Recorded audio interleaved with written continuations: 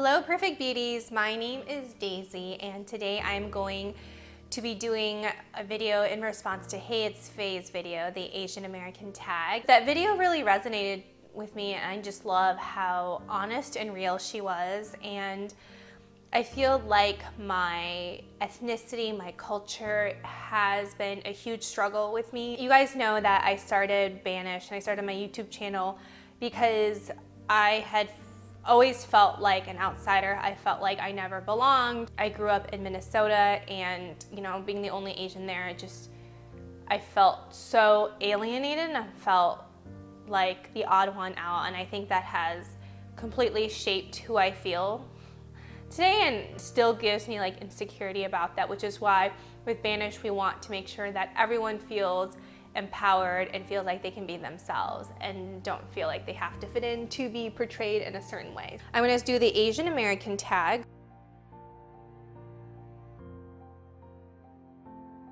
I am Chinese American. I took the 23andMe test, and it's interesting because I am 15% Mongolian, 1% European, 0.1% other, and the rest Chinese, which I thought was cool because I'm from like northeastern part of China, so it all kind of makes sense from there. And I feel like my facial features, the fact that I have like broad shoulders, the fact that my nose is a little bit like larger for an Asian, like I felt like everything made sense after I took the 23andMe, which is like super cool.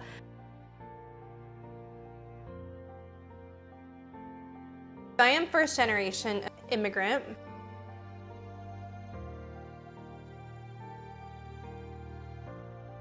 I think in my preschool, I went to preschool in Des Moines, Iowa, and I could barely speak English. I was about 4 years old, and I remember one of the students asking me if I was a boy or a girl because I had a very androgynous clothing on and a bowl cut, and all my clothes were like, from hand-me-downs and stuff. And so I just remember like wanting to defend myself, telling them, because I could understand what they were asking me, but I wanted to say that I was a girl and that is who I am. And the fact that I wasn't confident enough in my English to say that and to defend myself, I felt so powerless. Like for someone to come and ask you what gender you are and not being able to express that makes you feel so powerless. And I can completely understand how maybe people of, trans or people of, different genders feel. But that was the first time I knew I was different. And then I remember another time when I was 11 years old, I was invited to a sleepover, and at the sleepover, I didn't have many friends again. I always felt like different from everybody, and I was so excited to be invited to the sleepover because I was like, okay, maybe I'm like included in something, maybe I get to be part of something. And when we were doing makeovers, I remember one of the girls trying to put mascara on us, and she was telling me like I had no eyelashes. She was like, where do I put it? You have no eyelashes, and like telling everybody else, and they kind of snickered on me. And I have felt kind of insecure about my eyes and my eyelashes ever since then. And like a year ago, I went to get eyelash extensions. While she's looking at my eyes, she's like, wow, you really don't have any eyelashes, or they're really fine eyelashes. And I'm like, why would I be here paying you $200 to put on eyelash extensions on my eyes if I had amazing eyelashes? Like, I guess I got so defensive and hurt by that comment because it kind of brought me back to that point in my life where everybody was telling me how different my facial features were, and I was just like, I don't want to hear it. I don't want to feel like I'm any more different than anybody else. And thank God for fake eyelashes now, because I have really big eyelashes right now. I also felt discrimination in terms that my mom also worked. So in my neighborhood, we were probably the only family that had two parents working, and like now it's like really good. It signifies, female empowerment, like, working women, furthering their careers. But I think back then I saw it, and I think other people saw it as, oh, we're poor, so we need to have two people work. My parents couldn't be part of like, school activities and functions because they were working, and so I just knew I was different. Like my parents couldn't pick me up or drop me off to different play dates, which I think furthered the isolation. Yeah, I just realized being an immigrant I was different.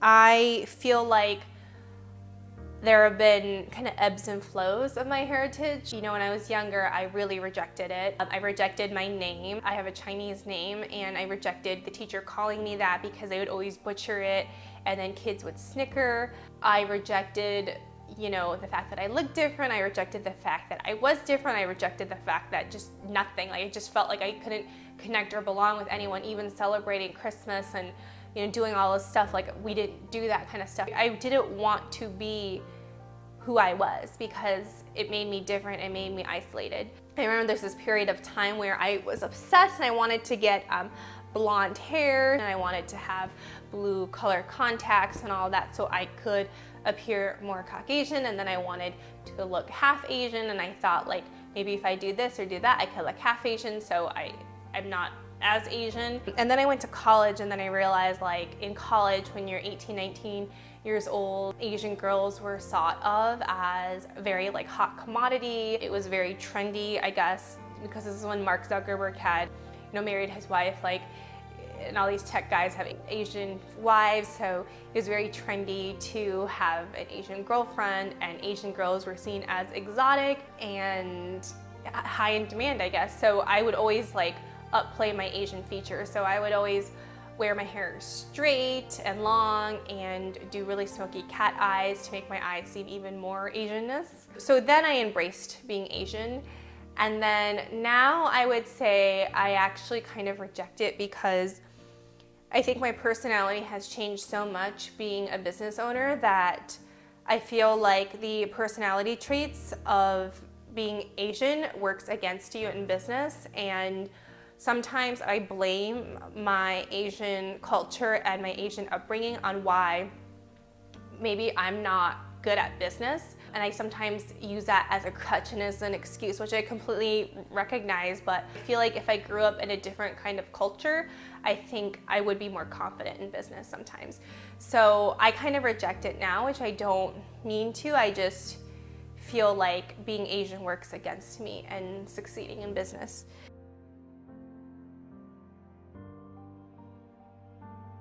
Just a couple days ago, I was getting into my car from a grocery store, and this old man, like, looks over at me and he's like, "Where are you from? Where are you from?" And I didn't respond because I was like, oh my God, another, like, racist, like, guy wanting to know where I'm from. Like, why does it matter where I'm from? I'm just getting in my car leaving. And he's like, "Japan, Philippines, China," like, just like demanding an answer. And it was okay if you ask me where I'm from and then just, like, I don't say anything and then, like, go away. But he kept, like, giving, like, examples of answers that made me feel like he felt like he was entitled to an answer. And I actually said, like, I said Minnesota, like, you know, because that is where I'm from and where I was raised. He was like, "Huh?" And then the woman next to him, she's like, "Minnesota," like, saying, like, dumb old guy, like, you know, like, didn't you hear her? Because he was so confused. I feel like it really bothers me because it always seems like it's, like, always the old white men, and from my experience, who's always asking me, "Where are you from?" or "What ethnicity are you?" Like, that's the first question they ask you, and to me it's just very insulting because it's like, I don't know, can you ask me about, like, how the day is or how the weather is, or I don't know, something else about me, or even mention my car, like, nice car or something, but don't mention something that, like, objectifies me immediately. I just really felt offended by that. So that's kind of a stereotype I hate. But another stereotype, I mean, I struggle with so many stereotypes, and I would say my, you know, culture is something I struggle with all the time. But also the other day I was at Starbucks, and there is this Asian girl, and she's, you know, she's dressed really well. I think she's gonna have a business meeting or something. Perfect manicured nails, flawless skin, like, everything was perfect about her. She had a leather-bound portfolio and, like, a notepad and, like, a beautiful pen, and she was waiting for somebody, and she was waiting there for literally an hour because I saw her going on her phone and looking outside and just sitting there. And all of a sudden, like an hour later, this like old, maybe in his 60s, white male comes in. He looks very disheveled, kind of like out of place. So he like plops down on the chair and he's like, you know, legs spread out. He just like starts like talking, blah, blah, blah, blah. And then I noticed that the Asian girl would just kind of like sit up here with like her hand on her palm and just go, and just smile and nod and agree and take notes. And I don't know why that interaction really stuck out with me, but it kind of reminded me of like my interactions maybe beforehand, because I think the stereotype is the Asian girl is very submissive and docile and is taking notes and is absorbing everything that this older man is saying as fact, even though he could probably is like bullshitting the entire time. And then I was thinking, like, why could it not be the other way around, where the Asian girl is sitting there talking like this, making the guy wait an hour for her, and then having the white male just like be at her fingertips and like take all the notes? And I don't know, I think it rubbed me the wrong way, because very rarely do you see Asian women in positions of power.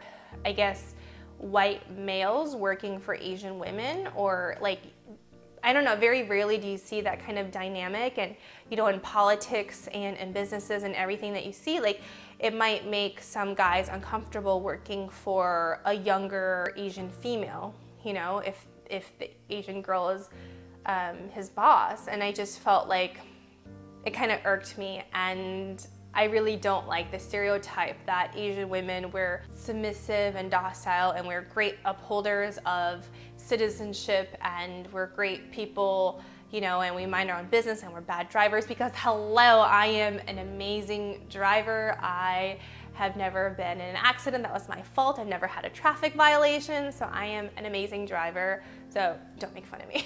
I also think people think that Asians are not individuals, that we kind of flock together like a clan, that we like don't have a mind of our own, that we're like sheep rather than like people, and we're not very creative and innovative, which I do see culturally why that stereotype exists, but I don't like to be put into that.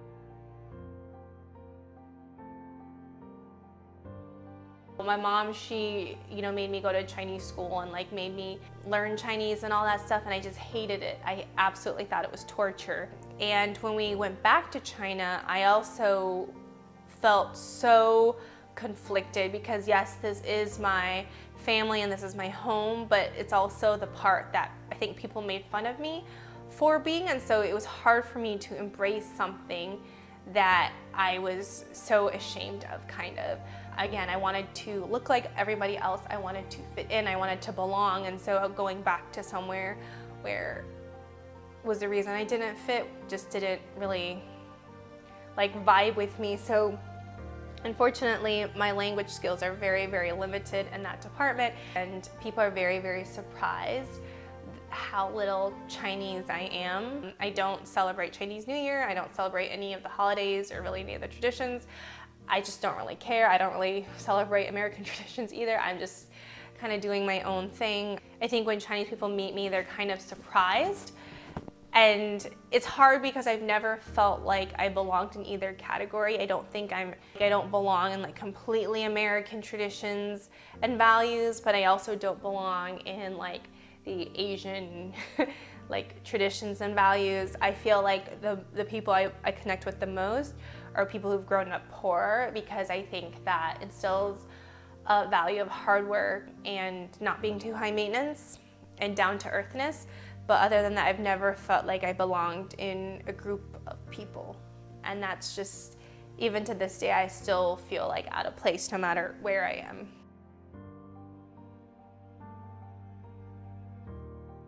This is something that is really hard for me to talk about, because my parents, I mean, being a first-generation immigrant and my dad came to this country with $600 in his pocket, I feel like it's so hard for anyone to understand how difficult it is to succeed in this world under those circumstances unless you have been through that experience. Just working so hard and saving every single penny and investing everything to his kids and, you know, to his family's kids and all that stuff has put an extreme amount of pressure on me. I do love my parents and I do appreciate them for all the stuff that they've done, but in return, there's so much pressure to be a certain way that your parents want you to be, because I guess when they came to this country, they had to sacrifice everything. Like, think about it. My parents had to sacrifice seeing their family, their friends, everything to come to this country and to make it, and, you know, sacrifice discrimination and harassment at work to simply succeed and take home money. I remember like living in the apartment, you know, we didn't have a table, so we would take an old box and put, you know, magazine covers over a big box to eat dinner on, because a table was too expensive unless we saw a table out on the street in the trash and we'd bring it in. Like, that's kind of the condition that I lived under, and to see them now has given me such appreciation for them, but at the same time brings so much inner guilt inside me when I don't follow or do something that they would like. You know, my parents have this vision for creating a better life for their kids and the future generation. And I'm 30 now, and so, you know, I'm not married, I don't have kids, and that's really, really concerning for my parents, because they think I'm just gonna be this like single old woman in a shoe with cats, which is totally fine. I think in American culture, like, it's way more accepted to be a single woman, but I think in Asian culture, it's like, oh my God, like, what's wrong with her? There must be something wrong with her. I think my parents are really fearing that, because they think, well, everything we did is a waste if she doesn't have a family, which I think puts a lot of pressure on me. My parents never wanted me to start a business. In fact, when I first started it, I didn't tell them about it because they wouldn't have been supportive at all, because I just even remember my mom kept telling me, she's like, how do you think you can do something and make a profit where you can hire other people? She's like, that it's like so impossible and so hard. And I just remember thinking, like, I need to do this. I can't just like not do this. This is something people need. And only until like I was successful and had to file tax returns and stuff did they know that I didn't have a job anymore with my old company. But they never wanted me to have this life that I do, this very independent life and this very powerful life. Because I think for a woman, a powerful Asian woman, I think is so scary for most people to handle. And I think my parents don't want me to end up alone and lonely, because I don't fit in with a lot of stuff. And so it has been such a struggle for me. It's probably been the hardest thing I've ever had to deal with, trying to figure out, you know, how to stay true to myself, because that's like my mantra, right? Staying true to myself, at the same time appreciating my parents and respecting them and helping them and giving back. I don't want to feel like I've disappointed or wasted their time and effort if I don't do what they have always dreamed that I would do. My parents and I are still, like, we still love each other, we're still on good terms, but the relationship has been very strained and hard for me.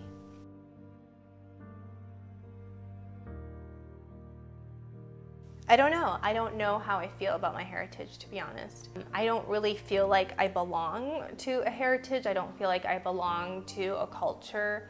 I feel like I don't identify it. I think ever since starting the business, I feel like I have identified less and less with it, because I think I see a lot of successful businesses that I want to emulate, and a lot of them are not Asian business owners. The reality is, it's just there's very, very few of us Asian women who are very successful and powerful, and I want to be like the powerful women, and I see powerful women being either white or black for whatever reason. Like, people who are African American, I think they're more in positions of like power, maybe more so than Asian people. I just don't want being Asian to impede me from being successful, so I think I have shied away and not identified with it, which I don't know if it is the right thing or wrong thing. I think sometimes I blame certain things on my Asian culture. For example, the inability to make certain decisions, the inability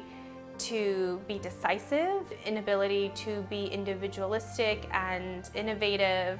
I feel like sometimes I need to ask opinions of people so many times without trusting what I want and going after it. I think that's a very Asian thing, because I think Asians, we follow a path of success, and when there is no clear path or clear answer, we freak out and we don't know what to do, and I sometimes feel that myself, and we just don't trust ourselves. Whereas I feel like in other cultures, like, people just do what they want and they're very individualistic and they don't really care what people think, and I really wish I could be like that.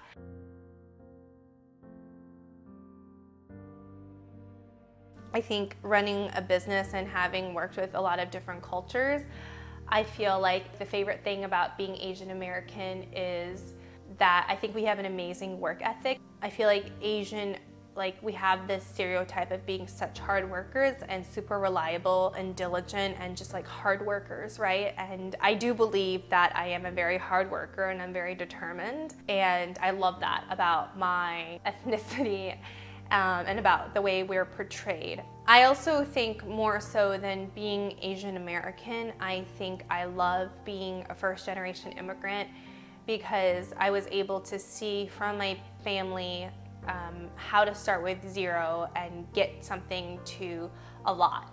And I think it really inspires me and makes me think that I can really do anything, I can make anything happen, because I've seen it before firsthand, which I think to me is way more powerful than the way my eyes look or the color of my hair.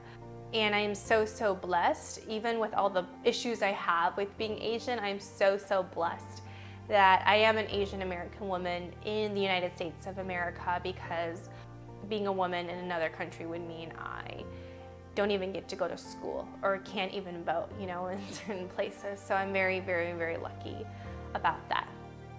That was a long video, but I hope you guys enjoyed that, my true feelings of how I feel about my ethnicity. Thank you so much, Feii, for being vulnerable in your video, and I'll have her video linked below so you can check hers out, because Feii is Hmong American, whereas I'm Chinese American. We have very, very different viewpoints of being Asian, and I think it's just so great to do this tag and to spread awareness about it, because everyone thinks like Asian, we're clumped together and we're all the same, but the way I respond to this tag is going to be very, very different from the way Jen Im had responded, or Joan Kim or Feii, has. So thank you all so much, and this is Daisy, and I'll talk to you guys later. Bye.